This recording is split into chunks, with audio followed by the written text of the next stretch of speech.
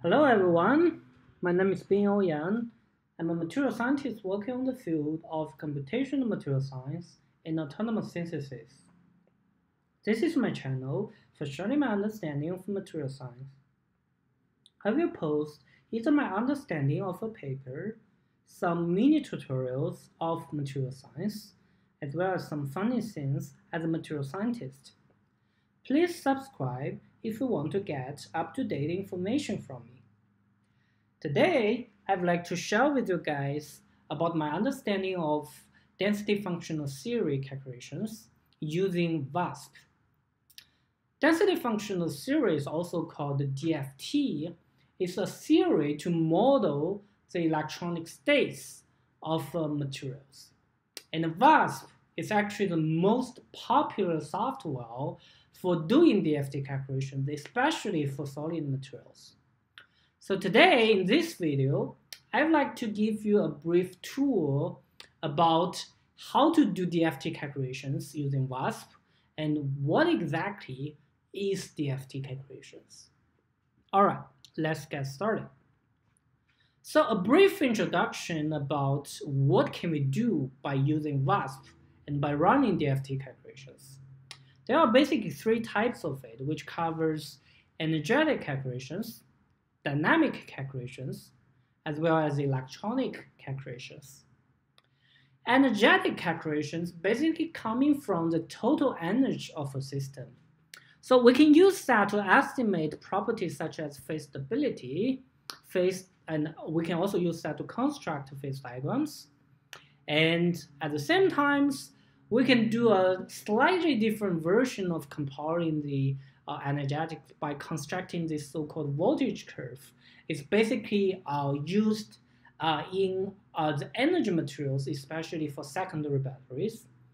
And we can also use energy comparisons to predict the most stable structures, the most stable defects, as well as the best configurations for a surface and interface. On the other hand, we also can use that for dynamic calculations compared with the static calculations, which is the total energy calculations.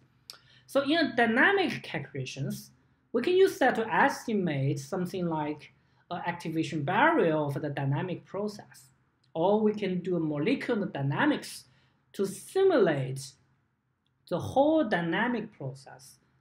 And in the other hand, we can also do something like lattice dynamics, which we use that to estimate the lattice vibration properties. And when it comes to electronic structures, this is something rather unique for those quantum scale calculations because it basically starts from electrons. So in that case, by solving certain equations, which I'm going to introduce in the next slides, you're going to get the states of electrons. With such a result, you will be able to model things like how different atoms form chemical bond in the solid, and what is the electronic states of the materials. So you can estimate things like density of states or band structure. At the same time, if you're working on the field of chemical reactions or like energy materials like me, then you probably need that to estimate the redox reactions and redox behaviors of certain materials. And if you're working on functional materials, you probably also need that to estimate things like polarization, magnetism, and things like that. And if you're dealing with optical properties, DFT calculation can also help you to estimate the electronic excitation state. So those basically covers most of the properties you're going to discuss when you are dealing with new materials or when you are trying to optimize certain materials. So what is density functional theory? Density functional theory is basically a way to solve the Schrödinger's equation. We all know that in the solid, the number of electrons are always way larger than the number of atoms. So if you want to solve the Schrödinger's equation with a distinct large amount of electrons, it can easily scale up, and no one can really solve it, even with supercomputers. So in that case, we really need some theory to simplify this mathematical model, and we need some estimations. So density functional theory is basically a way to simplify the solving process of the Schrödinger's equation. So we can decompose the total energy of the materials into different pieces, which covers the first two terms, which are the electron-electron interaction energies, which involves the kinetic energy, the Hartree energy, which is basically the repulsion between electrons, as well as the exchange correlation energy and the potential energy. So a summation of those energy can end up with the total energy of the system. And each single energy is a function of electron density. At the same time, the electron density is a function of a specific spatial space in a solid. So this is how it obtains the name of a density functional theory, because it comes from the density of electrons, and we are using these electron density functionals to model the Hamiltonian of the system. So one thing you want to keep in mind, which is related, and you're going to always say terminology such as LDA, GGA, meta-GGA, or hybrid functionals. Those are basically different ways to estimate the third part of this energy decomposition, which is exchange correlation functionals. So this term is actually the most difficult part to be estimated. So the development of a DFT theory is always driven by a new method or a new model that can capture a more accurate value of this term. All right, so when it comes to VASP package, the full name is actually Vienna AB Initial Simulation Package. So some basic feature of VASP is like, first of all, is the most popular software, especially when you're trying to model the electronic structure of a solid. At the same time, it's a plane wave basis set, which indicates that they will artificially add periodic boundary conditions. In other words, it works better for those bulk systems which have these periodic boundary conditions. And secondly, it uses pseudo potentials to speed up the overall numeric solutions. The reason for that is because it takes the assumption that the inner electron state will not be influenced by whatever structures they are trying to form. They are basically inert electrons.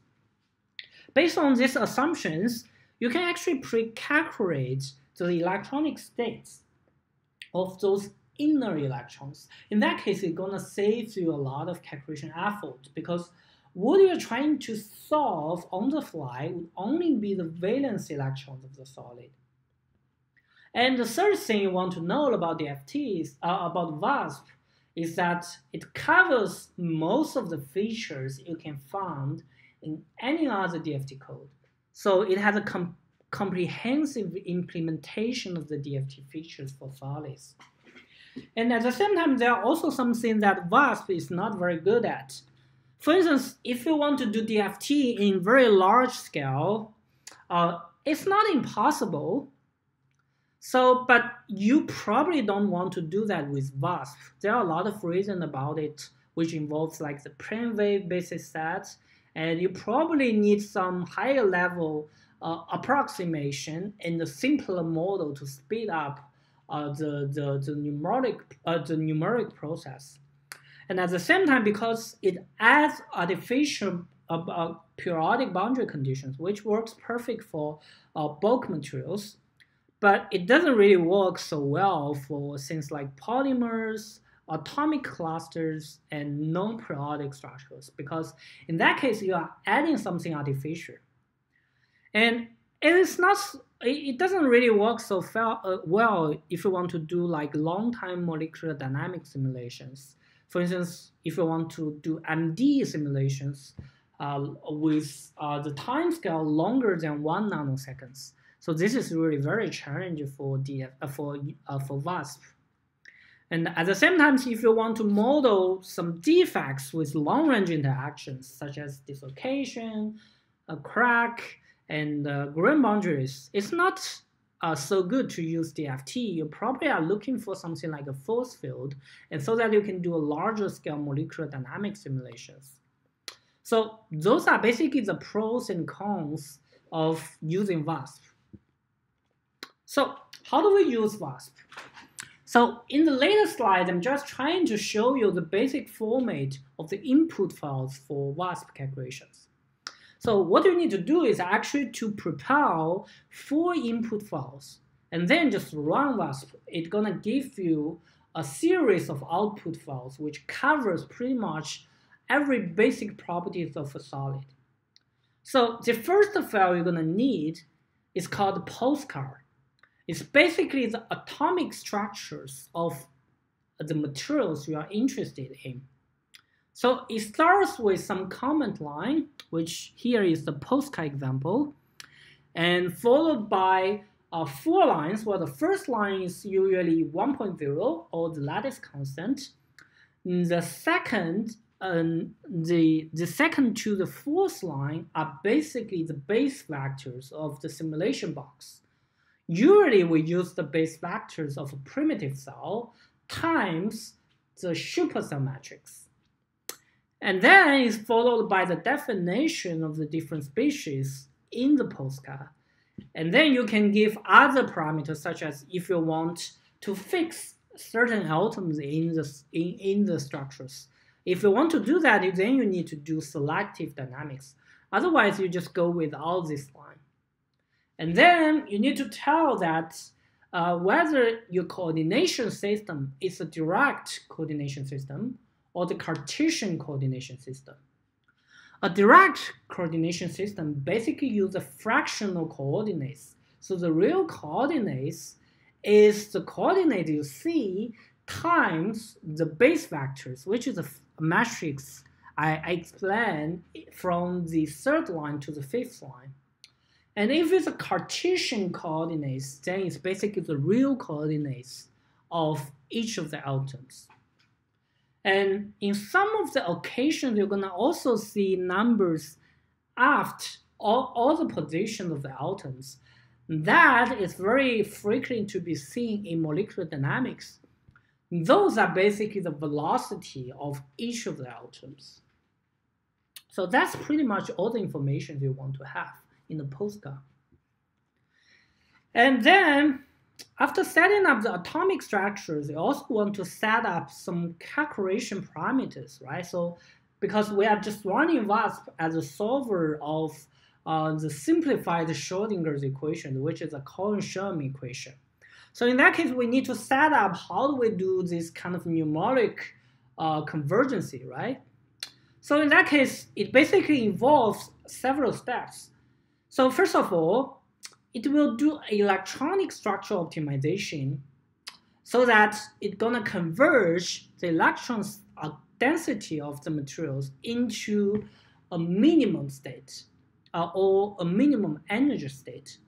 So those are the parameters that you can use to play with the convergency of the electronic step. So after you reach the local minimum of the electronic state, you're also going to try to run ionic step, which in that case, you're trying to displace the atoms in the simulation cells, so to a lower energy state, so that finally you can get relaxed structures while all the atoms stay at the site that have lowest energy.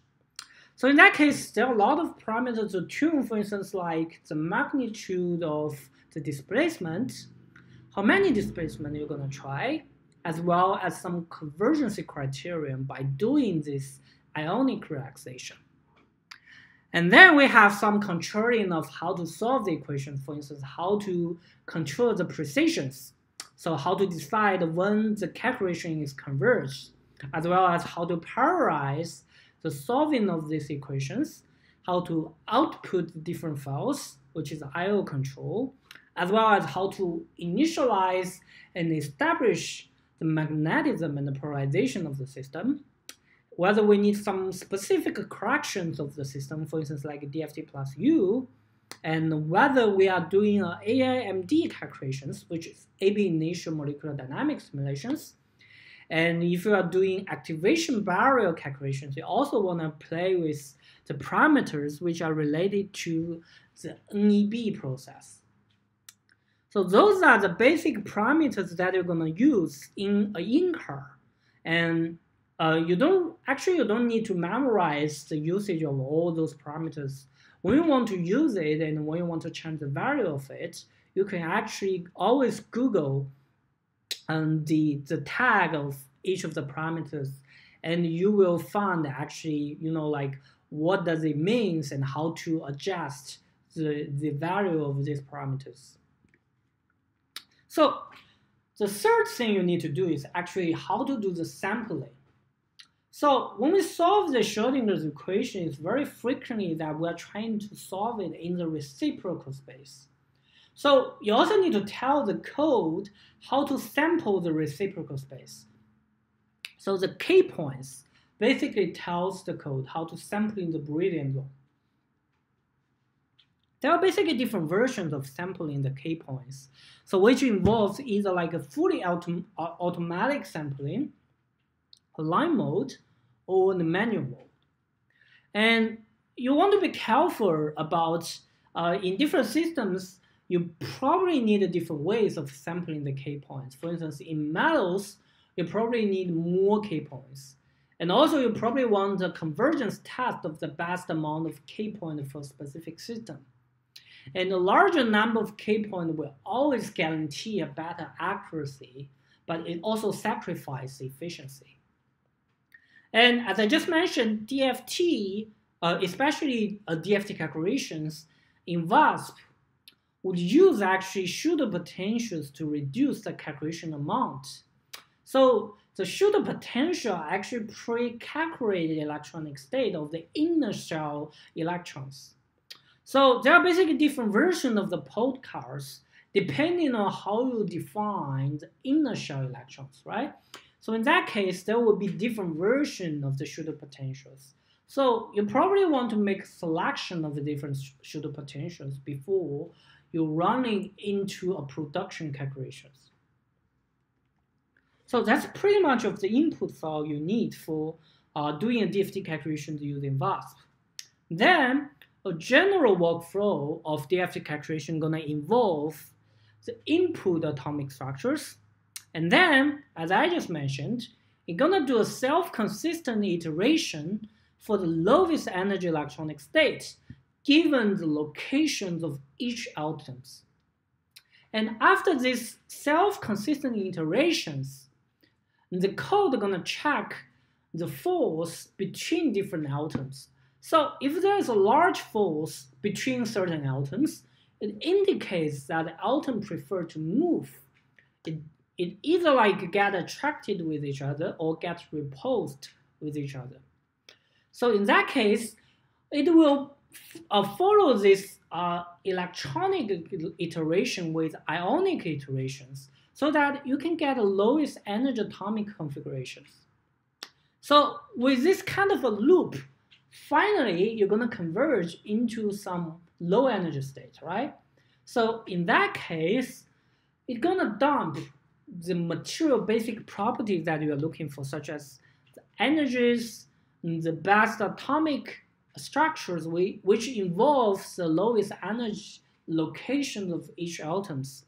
And at the same time, you also get information about the electronic states, such as the density states, the eigenvalues of all the electrons in the Brillouin zone, as well as the wave functions, the charge density, etc.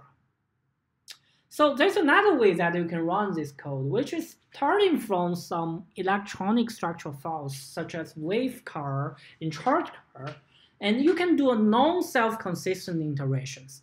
In such kind of iterations, you're gonna fix the electronic states. And then you do a superposition of electronic state by basically scaling up the input files, which is the input electron state, to a new system. So this has been used when you're trying to transfer the calculation result to a much larger supercell, or more accurate or more denser sampling of the Brilliant zone. So that's are the basic ways we are trying to use the DFT, and this is pretty much about the numeric workflows. So the next question is like, what are you gonna get from VASP calculations, right? So you're gonna get a variety of output files. It's roughly like tens of files. So you probably want to know what are the informations you want to extract from these output files. It covers something like energy and atomic informations. For instance, like count car will give you the atomic configuration from the last ionic step, which is usually the lowest energy atomic configurations. And if you're doing a molecular dynamic system, you probably want to look at also the X-state car, which gives you the atomic configurations in each of the ionic step or in certain ionic step. And there are other things related to the atomic configuration, such as the PC data car, that gives you the power correlation function. And also, if you want to keep track of the evolution of the energetics, you can refer to the Aussie car. And for electronic informations, you can get density of state from those car, and you can get eigenvalues, which is basically the electronic state in your sampled Brilliant zone from eigenvalue car. And you can get electron density, local potential, as well as the electron localization function from charge car, local pot, and ELF car. And you can get electron wave functions from the waveguide as well. So at the same time, you can get two other files that give you a summary of most of the details of the calculations. Like the first one is outcar, which contains most of the log information about calculations and the main output results. And the VASP.xml files also have a collection of the most of the calculation output, which covers things like energetics, density of states, sometimes like the eigenvalues, as well as the charge densities.